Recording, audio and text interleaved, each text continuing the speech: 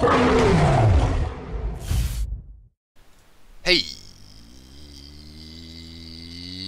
everyone, and welcome to Game 1 of the Grand Finals. We're watching Cognitive Gaming EU up against the one, the only Epsilon Esports, previously Vengeance Esports, and we're in the picking stage already. We're going to see the first ban out is going to be Agni, followed up by Zhang Kui. Second ban is going to be, it looks like, Hell this time around. They do not want to deal with that solo lane Hell, and then back over to Epsilon to see what they want to ban. So Zhang Kui has just not been allowed at all today. I think every single game we've seen him banned. We have, yes. I mean, he's super strong, but I love the ban out of Hell here. They're going to strip that out of Sprayarn's hands. Actually, wait, did COG ban COG Hell? banned Hell. Ooh, that's got to hurt. Hercules going to get picked up first here. That'll be a very strong solo lane. So you can also imagine that Loki will be picked up on the right side as well. So, you know, they have the opportunity to pick up Thor here, which is pretty big. There's still a few mids on the table. Neath is available. Sobek is still available. Honestly, I think Sobek, Nasha, or Sobek Thor would be the best pickups here. We'll see what they decide to go for. Definitely those two pickups in the jungle are a great point to talk about. We're going to see Ra put on the table here for Epsilon. Second picks still available. I would imagine they're going to go for Thor or Naja. They're going to go for Apollo here and then lock that in and go for the Ra, which leaves the jungle open. And I'm thoroughly surprised the fact that we've seen Thor last picked last game and Naja kind of getting picked up in the third or fourth round of picking. They're going to grab Loki for jungle here to strip out that matchup.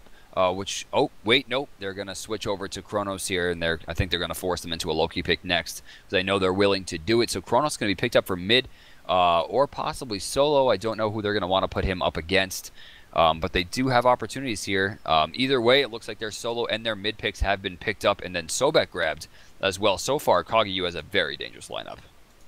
Yeah, certainly a lot of damage capabilities for them, and as that goes forward, we'll see how it works out. They're actually going to steal Zeus away from Restarian and put it on to possibly, we'll see actually what they want to put it on. They could put it on Schultz. Schultz is actually a pretty confident and capable Zeus player. Definitely the same for Agni. Agni being banned out, Hell being banned out. I think COG just wants to rely on their side lane, their jungle, and kind of shut down the mid and solo with Hell and Agni banned out. That's something that they can accomplish there. So Naja being picked up in the second to last stage of picking here overall, something very shocking. Loki put out, and it looks like we'll have again a last pick Thor. I don't know how this is actually happening every single game, but Zeus is going to be picked up again, like you said, which is strange with this team comp. They don't really have a lot of push potential here. They do have Apollo, but it looks like, you know, Ra and Zeus in a game together, they're going to lack cohesive damage. There's not a lot of CC on this team whatsoever. They're going to rely a little bit too much on Bacchus. Bacchus is going to have to put himself in a very difficult situation to be able to control the way that he needs to here. But Tyr could actually wind up fixing some of those problems. Putting Tyr into the jungle, which isn't my favorite thing to do with the character, but I mean, the CC that he brings to the table is very strong. Good initiates, good escapes. He can heal himself, he can sustain, doesn't have to worry too much about that, and he can support his team. Great pickup. Yeah, certainly, and there's a lot of things you can do with it. You can go for the Blink Tier kind of aggressiveness lineup, or you go for the Creeping Curse kind of slow gain. Tyr's one of those characters, if he gets farmed up enough, he's a very strong brawler if played that way. And I think they'll probably do that. You know, they could have Ra go for the brawler slash mage tank type thing with Bacchus along, and then Tyr hard damage, which is also a good route for them to go for. But it looks like overall, for COG, we'll have Sobek laning up with, looks like it could have Hercules, Sobek, Hercules together, unless they want to put Hercules in the middle lane. SK Gaming did that earlier today, and it didn't work out too well in their favor. Naj in the jungle, Loki, actually they're going to have a Loki mid, it looks like. Game Hunter playing Hercules and Sobek, and then Spray. So Chronos solo, Loki mid, Naja jungle, and then Sobek, Hercules. Sobek, Hercules is actually a very terrifying combination. So just about 150 seconds rather, before we get into this game. We're going to cut to a quick break, and that's going to lead us into Game 1 of the finals for EU Conquest number 20? 20. Super. All right. So guys, just please stick around. We'll be back in just a few minutes with Game 1, and I can promise it's going to be pretty awesome. Stick around, guys. We'll be back in just about 3 minutes when this match is ready to go and will be on screen. So be ready for Game 1 of the Grand Finals. COG EU up against Epsilon Esports. It's gonna be hype. Hey Everyone, and welcome back to Game 1 of the Grand Finals. We're watching Cognitive Gaming EU up against Epsilon Esports. We are in the match. We're going to unpause this as they head out through the jungle. And Brandon, forehand of the gods. It's like we're back in December. Shout outs to them Juice Boys. Forehand of the gods. I love it. I'm very, very excited to see this. We also notably have two starting potions of physical might coming out onto Nasha and Tier, respectively, on COG and Epsilon, so that could be pretty dangerous. But look at this. They have forehand of the gods, so they're not really willing to separate themselves into such big things, so they're going to run over. Hand of the gods, it looks like he's going to take one of the two, work himself out a little bit, giving himself a little bit of experience. So Trix Tank, I'm sure, is not too upset about what just happened, earned himself 45 gold and some experience. At the same time, it looks like Solo Herc was able to pick something up. We have Loki going back to the mid lane. Oh, I'm sorry. Am I ahead of you? I'm at 5, 4, 3. Oh, 2, I was not synced. 1, 0. I was going to say, how are they ahead of God? So nothing. Guys, I don't understand. In the future, let me tell you about what happens. Oh, man. So DM live in the future. So we know what's gonna happen here. Watch, he's gonna get one. They messed up the hand of the gods there. Now we have, look at this. Loki grabs it by himself. Nasha and and Kronos here grab the gold camp, and now they have hand of the gods for this one. Loki, like I said, hand of the gods, the one on the right, and then Hercules was able to use hand of the gods to get himself a blue buff. The overall experience to start off ended up 434 in their favor with an extra 150 gold. A pretty good split for them. They're actually up about 150 gold right now on that chart. We see Zeus facing up against Loki in the middle lane. Bacchus helped that push up just a bit. Zeus does have a little bit of awkward level 1. Driving Strike comes out after the Earthbreaker on top of Apollo, getting lower and lower. This might be first blood. That will be first blood with the help of the archers. And such a simplistic combination, but Sobek and Hercules together is so powerful. The double pull is annoying and very frustrating to deal with. There goes a steal from the blue buff from Naja and the Kronos in the left, or actually the right side of the lane. Actually, was this stolen? Ross stole it with the Solar Blessing while they were trying to take it away. A single tick gets it. He's going to leave it on the ground and pick it up now that it's safe to head on over there. So well played by Repicas.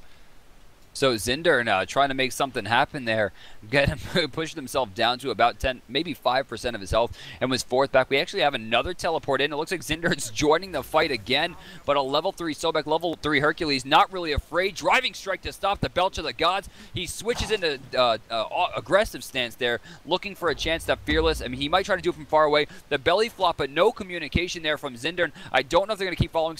Got the So Beautiful off, but the Fearless is going to go out into the Power Cleave onto Game Hunter, and despite it, it doesn't look like they're going to have an opportunity. Actually, Lennox getting super low. If those creeps were not there, that would have been a charge prey, a tail whip, and actually he wouldn't have had enough. That would have been a charge prey, and it would have been doing a lot of damage, put him in a bad spot. It could have been a kill there, but that was wasted farm time. The whole time, Nasha is able to gain experience, and now they're rotating over towards the right side. It looks like they're looking for, I'm not really sure. That mid camp should have been taken by now, so I don't know what they're looking at. Still pushing up here in the mid lane. It looks like Loki's going to be pushing up himself as Naja tried to cover up the lane. Overall, we're going to see a 1,000 gold lead as well as 1,300 experience for COG right off the bat. The 2.5 minute mark, that's definitely a very large lead given the time frame. We see Game Hunter, the only one on his team that actually has consumables right now. Apollo electing for tier 2 beads up against Hercules and Sobek. I like this choice a lot. It's definitely a very, very big pickup for him. Charge Prey and a tail comes out here on the Bacchus getting caught out. The minions are doing damage. He's going to walk through the archers and get completely destroyed. Minions are so very powerful at this time frame. I think Bacchus had the choice of walking through minions or walking through gods. I think at that point, with how many cooldowns were off, there's a charge prey, Earthbreaker, Excavate, Apollo's dead within his own tower. They have so much distance clearing capabilities with Sobek and Hercules that you're not even safe on your tower. And this is something that we've seen before, but haven't seen it in so long that it's hard to remember just how powerful these two gods are together.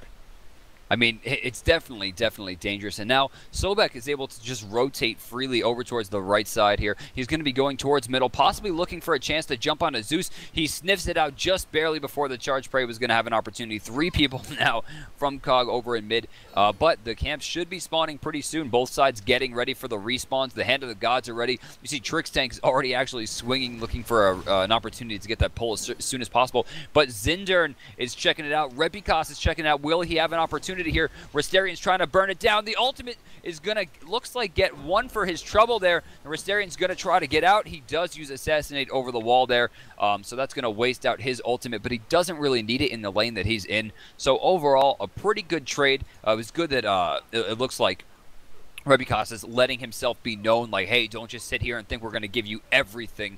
Despite the fact that you are in the lead, they have a 2,300, 2,800 gold and experience respective lead over Epsilon right now. Again, formerly named Vengeance. They're doing a great job. But actually, we have an initiation here. Lennox caught out of position completely. Windfire Wheel's going to bring him up into the air. 4 shots going to bring him down pretty low into the ultimate, and then Vanish is going to be enough to finish that up. Restarian's Loki earning himself another kill, and that's going to give him some extra stacks on his Heartseeker and put him closer to that critical mass of level 7. I was just going to go right in, steal the damage buff away from the tier. Tier goes with the Fearless as a charge. There's a cleave come down. He dashes away immediately, misses it, and pops his ultimate for the CC immunity and just the pure safety and comfort of being able to get out of there alive. We see actually COG being able to react to the heavy rotations from Epsilon. Bach is kind of wandering back and forth between the mid and the left lane, and COG is reacting to it. They're just kind of sitting in there running interference, and anytime someone tries to rotate, they catch them alone before they're able to group up, and it's just very, very smart play. Zeus is going to finish off his Boots of the Magi now for that penetration. Actually skipped a starting item and went directly into Boots. He had tier 2 boost to start. Sobek finishing off those, actually the boots here for Midas, the Midas boots. And we actually will see tier 1 on Bacchus. So Bacchus sitting at 0, 2, and 0 right now, as well as the Apollo. Apollo invested heavily in that tier 2 beads right off the bat. He, in fact, has not even gone past his starting items. And with the tier 2 beads, it's still not enough. Hercules and Sobek are proving to be too much for him. As we see 3 people grouping on the left side, there's a driving strike. The main's doing damage. Tier actually dropping out half HP as Sobek comes back into the fight. Do they have ultimates available? Hercules does. Sobek does not. Sobek ultimate come out pretty soon here.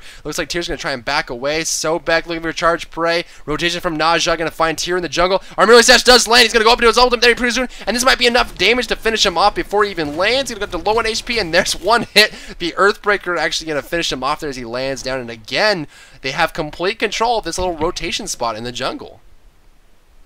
And they've been doing a really good job of making sure that the rotations continue, continuously taking both mid camps. I mean, this actually might be a chance for Zeus to get on the board here with one. You see him rotating over towards the right side, but Loki had already cleared the left side, level 8 now, clearing pretty much everything in one shot except for those big minions, one of which you don't even see, those giant gladiator minions. The decoy is going to be enough. He has to use a lot of mana, talking about Cobra Kai here, to be able to clear quickly, and even so, doesn't clear everything. He's going to be forced back and forced to try to sit there and hug that, but all the while, we see Lennox right now actually getting double pulled. Earthbreaker into the charge prey. No driving strike there, but still level 5, very, very far behind as he sits about 2,800 gold, but unfortunately for Schultz, despite the fact that he's 2 levels ahead, is actually behind Lennox for bottom gold in the game at 2,840 right now. Desperately trying to get himself back into this game. Still, like you said, Drybear, level 1 boots and Death's Toll on top of those beads. But right now, we have an initiation mid lane. Assassinate's going to come out and is going to get the kill before the detonate comes out. Restarian earning himself another kill and putting himself closer to, if not already maxed out on that Heartseeker. You know he's very, very powerful.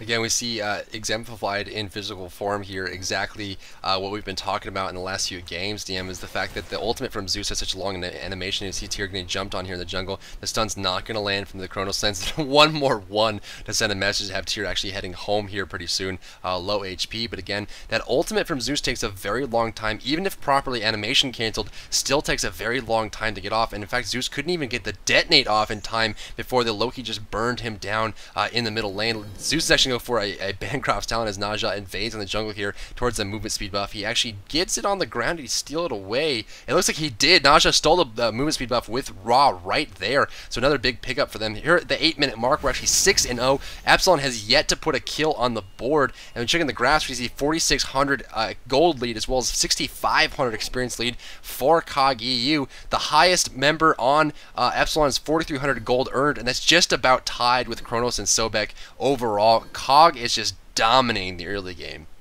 I don't think that Cinder recognizes the fact that he's level 6 right now. I mean, he kind of walked at that Chronos and Sprayer and backed up a little bit. I don't think he recognized that fact either. If he would have went in, I'm pretty sure at this point he could just 3-shot him. I mean, there's a lot of damage potential that can come out, and he can push it out very, very quickly, actually landing the time stop onto Repicas just to ensure that he doesn't get to go back as soon as he wants. Sprayer earning himself a little bit of time with that one, no pun intended on this time. Left side, it looks like we have under the water. The damage is coming through before the chariot can bring him away to safety. He will be picked off, and the horse will be driven into the ground along with Apollo's corpse as they dive towards the tower to do more damage. Still level 6, Lennox 3 levels behind Trick's tank right now as they rotate over. Zindern almost getting caught again by the artillery sash, has no chance to stop his jungle being taken. Right now, COG is just absolutely putting down the massacre onto Epsilon. Taking a look at the graph, 5,600 ahead in gold, 9,000 ahead in experience.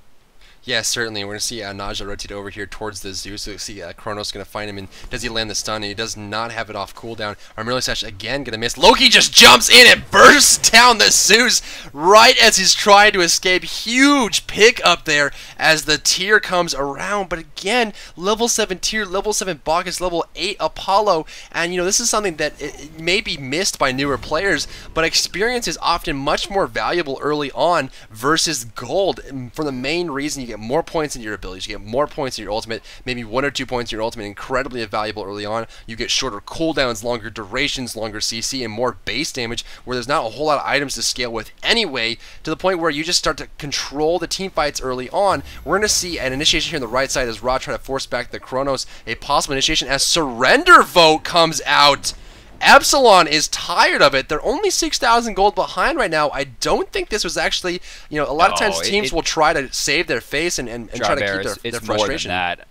It's more than that. 2 level 7s and a level 8. No one on COG was even in single digits anymore. That snowball was out of control, rolling downhill and rolling over everybody in its path. It's not always the gold, and that's something I try to tell people. It's the overall damage and just pressure they can put out. And you can see Lennox and Zindern, I mean, level 7 tier, there's no damage coming out of that character. Level 8 Schultz with beads, there's no damage coming out of that character. Now, Cobra Kai and Repicas had a little bit of damage to put forth, but at the same time, Risterian could just pick one of those two, mainly probably Cobra Kai, blow him up, and then just watch Cuvo Fred and Game Hunter chase down Repicas with no fear of ever dying to anyone else on the team.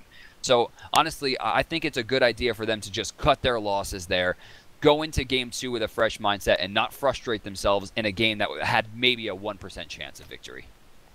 Yeah, a tough spot for them to boot. Definitely something that a lot of teams like to save themselves from game 1 if it's a tough one and not play out a long game and just go for game 2. A little bit risky in certain situations. I think this game was not completely lost. They were definitely under duress. That was a hard game to win, and it would have been hard fought if they decided to go out with it. I don't think it was completely lost, but they were in a tough spot. They had nothing going for them in the beginning, and they decided they just don't want to play it out. They want to try to risk it. They don't want to try to, you know, bring themselves down or exhaust themselves. So they're just going to surrender it right away.